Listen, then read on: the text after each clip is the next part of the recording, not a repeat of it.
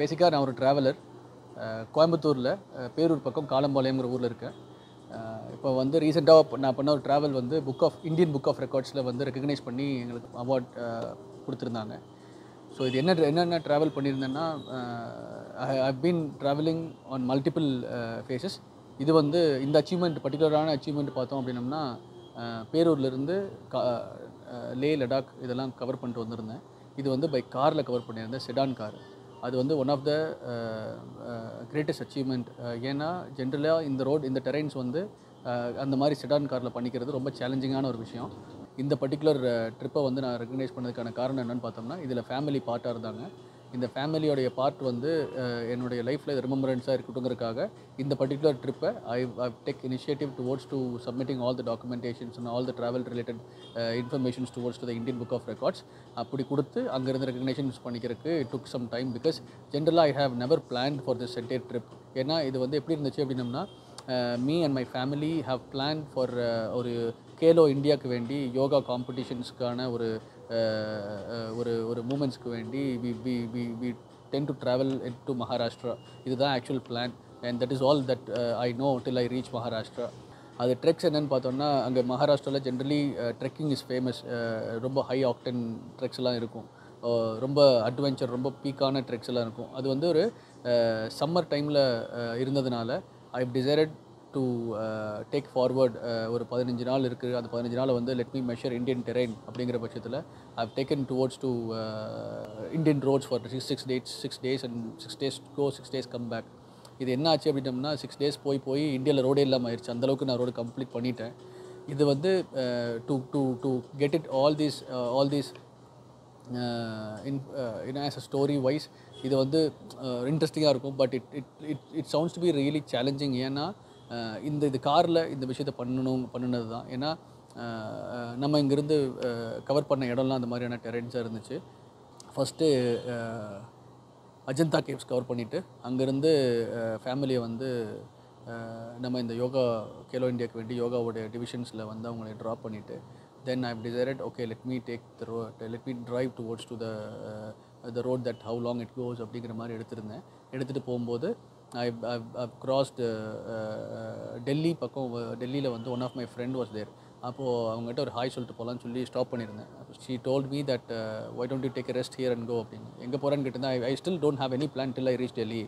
டெல்லியிலேருந்து சண்டிகர் வயா பஞ்சாப்லேருந்து ஸ்ரீநகரில் குல்மார்க் போய் குல்மார்கில் வந்து நம்ம ஸ்னோ மவுண்ட்டை வந்து ட்ரெக் பண்ணோம். அந்த மவுண்ட்டை ட்ரெக் பண்ணி மேலே ஏறி and then ஸ்னோவில் we had a shoot almost close to the border of Pakistan. That's it. The road is already end. அதுக்கப்புறம் இந்தியன் அந்த பர்டிகுலர் ரீஜனில் ரோடு இல்லை. அந்தளவுக்கு we reached there and then we covered the snow. We touched the snow and then from there we try to look after to take a cover up.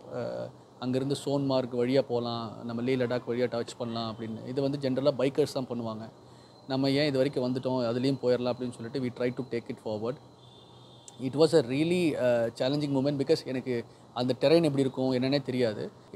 இப்போ இந்த travel ஒரு மூமெண்ட்ஸில் எல்லா இடத்துலையுமே நம்ம நினச்ச மாதிரி போகவும் முடியல. ஏன்னா ஸ்ரீநகருக்குள்ளே போகும்போது they told that it was an election moment அந்த பீரியடில் and they told that it is not possible for you to go.